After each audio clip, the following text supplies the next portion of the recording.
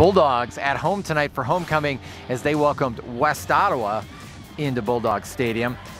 Fourth quarter, it's Carson Smith, who's had a really nice year playing quarterback. Play action, he's rolling out, finding Braden LaCroix. This a 53-yard connection into the end zone. Grandville had a 35-6 lead. West Ottawa did get a late touchdown. Desmond Chapa with the rush into the end zone, but Grandville wins it 35-14. The final. Bulldogs are 4-0, and they'll welcome Caledonia in for the Battle of Unbeatens next Friday night.